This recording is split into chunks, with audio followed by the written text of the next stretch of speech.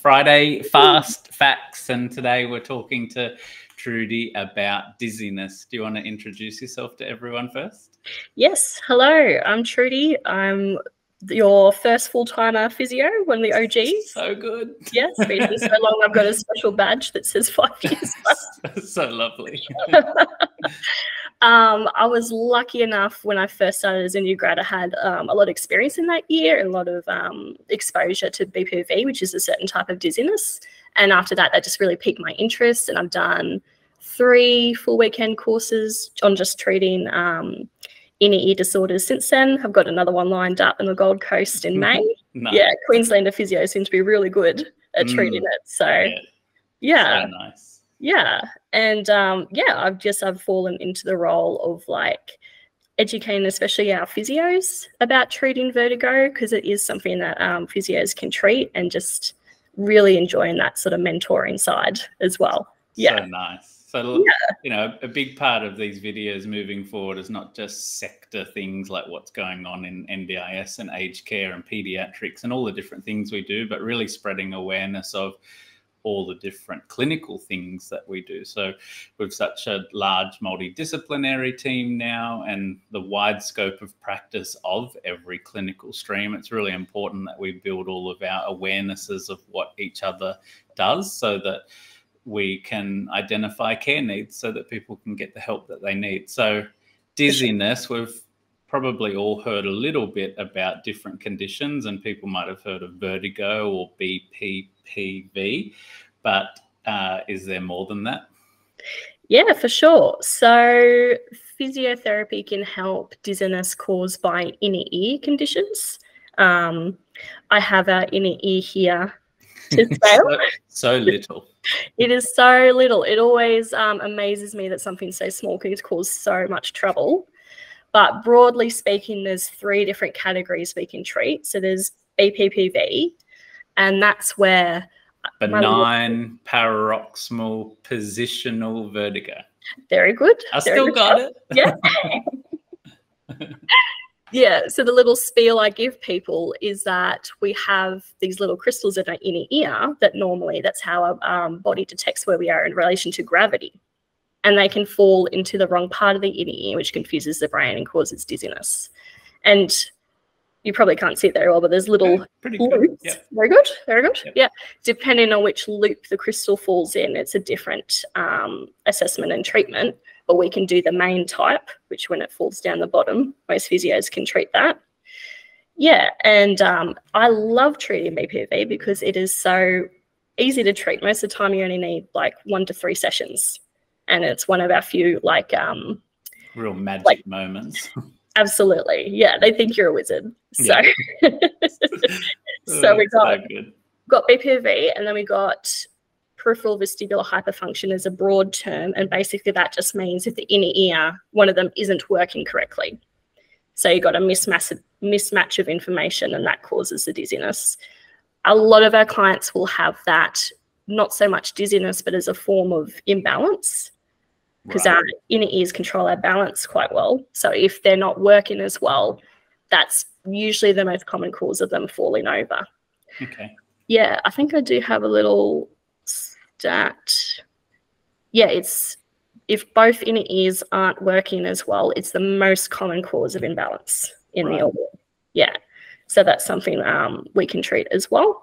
And then we got the last category, broad one, is central vestibular dysfunction, which is when the brain isn't interpreting information as well, and that's what's causing the confusion and the dizziness. Okay. Yeah. Yeah. So lots of different types. Yes. How does anyone identify that, oh, this may be dizziness and not a medication change or something, and how do you strike that conversation and tell somebody that they might need a physio assessment? For sure, for sure. The other one that's really commonly causes dizziness is blood pressure changes as well. So that can be easily confused.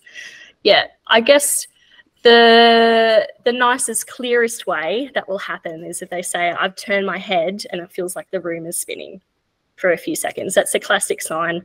We like to hear that because that usually means BPPV. Yeah, right. Usually treat. So some sense of like head movement might have been in the conversation. Yes. Yeah, they might have turned very quickly to the left and the room spun for, say, 10 seconds. If it's less than a minute, it usually means BPPV. Okay. Yeah. With the other two conditions, they can have vertigo for potentially hours. Right. Yeah. And they may or may not be triggered by head movement. With central vestibular dysfunction, it could even be movement around them. So the TV could set them off, or the cars going past and things like that. But yeah, typically if you're not sure, like you're not a physio and you've got a client that's saying they're dizzy, what we're looking for is a head spinning feeling.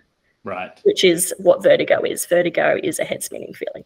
So what are some of the different types of assessments or treatments that occur, just so people have a bit of awareness of what happens after they've went, okay, this person dizzy, physio referral sent, internal referral completed.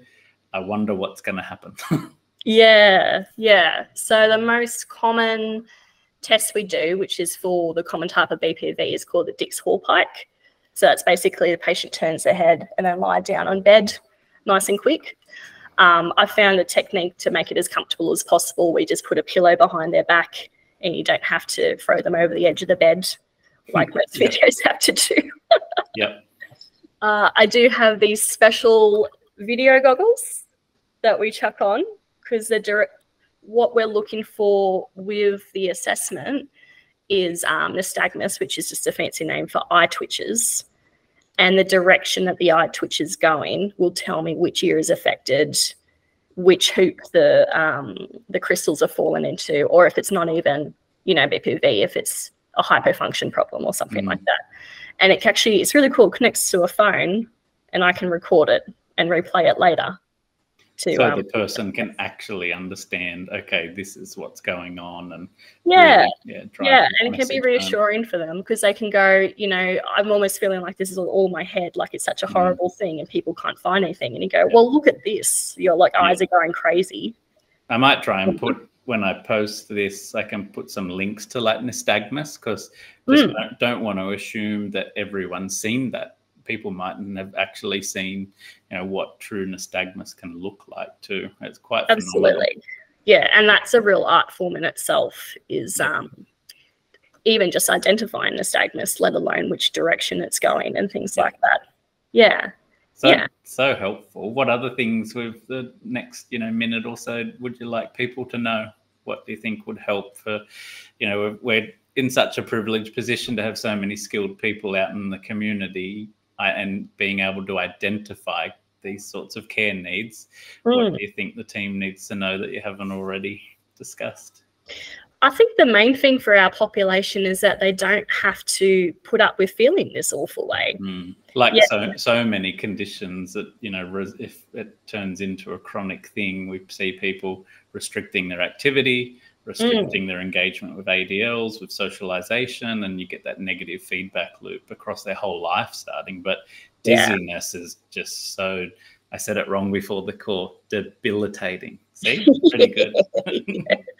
Absolutely. Like I've had clients that have had to stop driving because of it, and we've gotten them back to driving again. So good. It is. Yeah, it's really nice.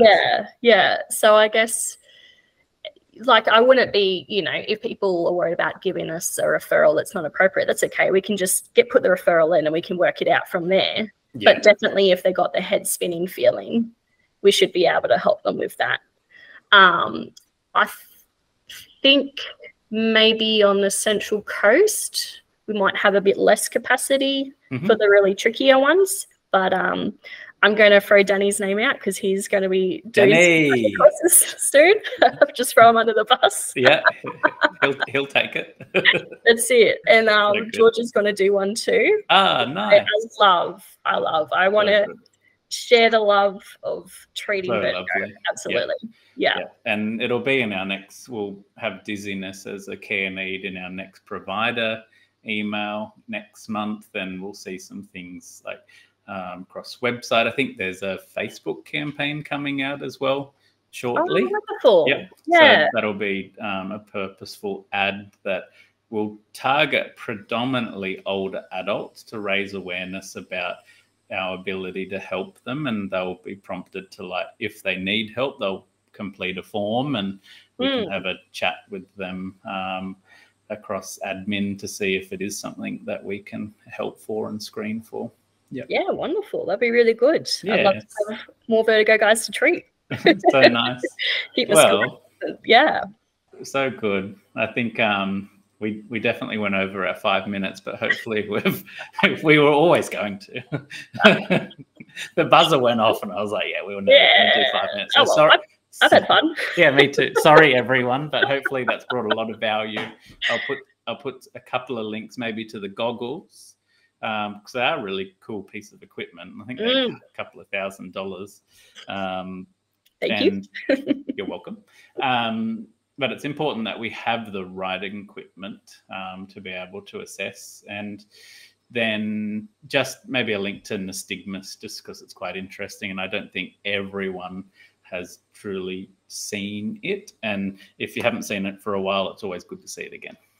Yes, always super interesting. Yeah, so good. Well, sure. I'll stop recording now and see everyone in the next Friday Fast Facts. See ya.